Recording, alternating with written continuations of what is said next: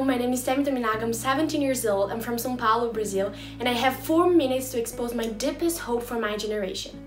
If I asked you, what is hope for you, what would you answer? If you look up in a dictionary, you're gonna find more than 15 definitions. Optimism, desire, wish, expectation, because hope is such an abstract idea.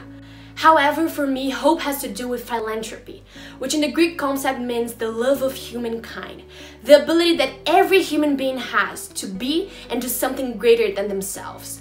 Love translated into action, the commitment with the other, the feeling of seeing yourself in the eyes of another human being, the sense of one, where it doesn't matter your skin color, your nationality, your financial condition, your gender, your religion, only one and unique characteristic, our humanity.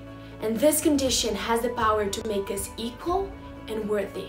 Therefore, for me, the current problems faced in our world are fruit of this loss of the sense of humanity and consequently equality. So what are my hopes for the future? I would say that I believe in our human's condition to be world's healer, our ability to surpass our differences and extract the best of each one of them. And this starts with equal rights. I believe in equal rights between men and women. In the beginning of the 20th century, women from all over the world started fighting for their suffrage, the right to vote. In Brazil, only in 1932 women got the right to act politically. In Britain in 1918 and in the United States in 1920. Consequently, I'm only standing here competing to win an academic trip thanks to thousands of women before me who opened the way with so much effort, struggle and determination so girls like me could be here in this position right now. We women have a right to vote in most countries nowadays, but our fight continues. According to the United Nations, 200 million girls are missing in the world due to what is called gendercide. Many girls grow up to face extreme aggression.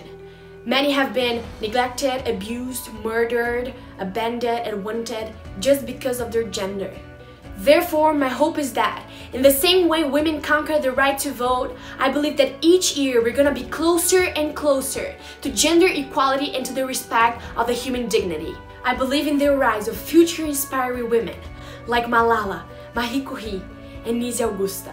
I'm proud of being a volunteer and serving a non-governmental Brazilian organization called I Know My Rights, dedicated to take care of refugees' children from Venezuela, Middle East, and Africa. Thereby, I'm constantly in touch with families that had their human rights completely violated. Never in history there has been such a significant exodus. So this is a worldwide challenge. Children are children no matter their nationality, skin color, or religion. They deserve love, care, and the opportunity to live with dignity. As it is a global problem, it should have a global solution. I know it is not easy, but it's possible, and this is hope. We can and we will build bridges and find solutions to the impassable large gaps of prejudice and differences. Together, we can make it real. In conclusion, I believe in education as a tool to overcome all these challenges, as a powerful path to change a generation's mentality, providing the necessary values and understandings of our humanities and each one's duty towards equal rights. So let's cultivate our love for humankind today so we can reap better fruits tomorrow. This is my hope. Thank you.